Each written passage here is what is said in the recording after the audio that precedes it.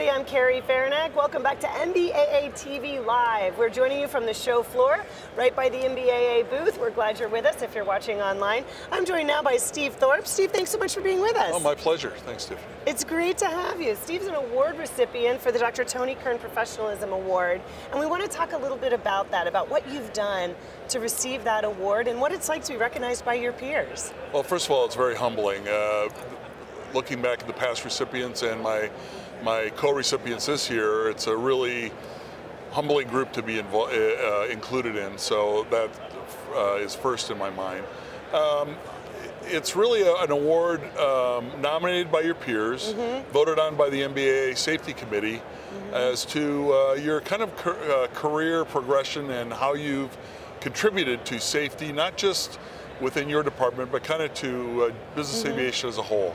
And we've interviewed a couple of award winners. It really is incredible the kinds of things you all are doing to make a difference. Tell us a little bit about what you've done at Merck in terms of that corporate angle to get safety really a focus there. Well, I was involved early on at Merck in developing a standardization program whereby we develop standards, develop SOPs, and train to those SOPs, and then observe our pilots out on the line in everyday flights to see that we're all doing things the way that we've agreed in those SOPs to do them. So that was one of the first things we did.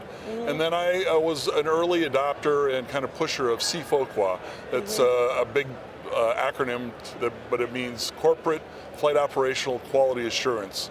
And the airlines have been doing that for dozens of years, measuring all that data that comes in those little black boxes that they talk about post-accident, using that data on a real-time basis to analyze how the flight profiles are being flown by the pilots. And so in the corporate world, that really only came into being since 2006. So I kind of was pushed for our company to be involved in the pilot program in 2006. We were one of only two companies for about a year or so to be doing this with the Flight Safety Foundation. And now there's hundreds of companies that are doing flight data analysis. It's a requirement for airplanes over a certain weight for the ICAO standard to be doing this kind of analysis. So, so in just a dozen or so years, from 2 to hundreds of companies, that's making a huge difference. Well, I like to think so, and I think we've also made a difference in the safety profiles of companies and how they can prove to their principals that they're operating in a safe manner as well. Right. One of the things we talked about with one of the other award winners was making sure that companies and corporations understand it has to be a budget item, right? That folks really have to be willing to invest in safety and professionalism, right? Do you see that too? Sure. The budgetary pressures are there, although I think we're free.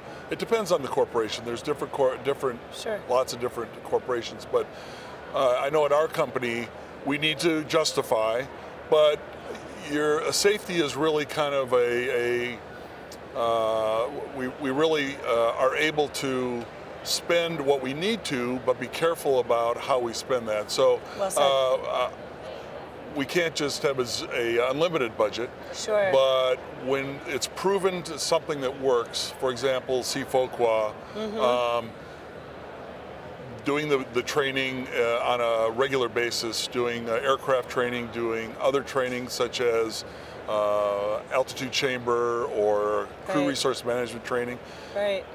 It's just going to prove to your companies that it really is making a difference. And we talk about how the future is here now at BACE, right? There's so many exhibitors here that are focused on professionalism, on safety. What are you seeing out here? What kind of trends? What do you think about the show overall? Well, I think the electronic revolution is upon us. Yes. And so the fact that we can monitor on a real-time basis not only our flights, but our trips and the dispatching capabilities, all that from a digital point of view is really transformative. And look, I am, I wouldn't say at the end of my flying career, but I am near that kind of age where I'm thinking about retirement.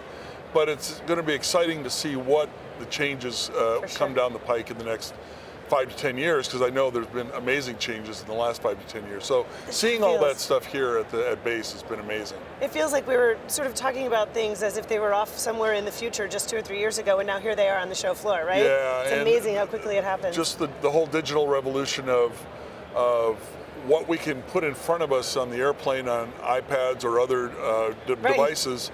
10 years ago, it didn't exist. Right. I remember coming to some of the first BACE where the iPad was kind of well, it's kind of nice, but will the regulators accept it? Well, can we really? Well, it's been embraced, and it's now there's one everywhere we go, right? And it saves you a bunch of weight in the airplane and information at our fingertips. Has been amazing. So true.